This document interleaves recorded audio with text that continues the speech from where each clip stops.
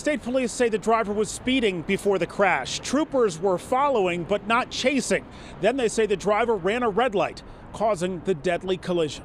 Just had a vehicle take off on me, Leo Birmingham Parkway, just passing the barracks now.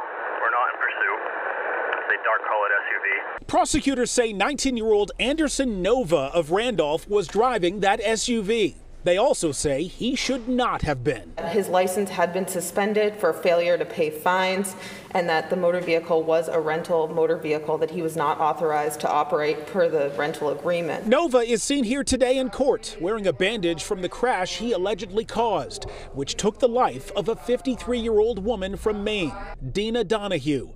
Prosecutors say Nova ran a red light and slammed into the victim's Honda Civic Monday night near Western Ave and Soldiers Field Road in Brighton.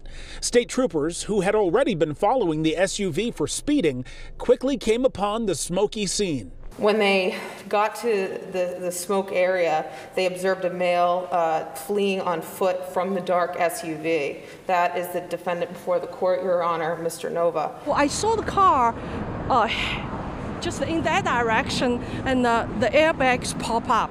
Anderson Nova was running and carrying his dog. Sir, he's in custody. Nova is now facing 7 criminal charges, including motor vehicle homicide. My client remains deeply apologetic for this accident. State police say they also found credit cards and checks on Nova, but not in his name, so he's also facing a charge for that.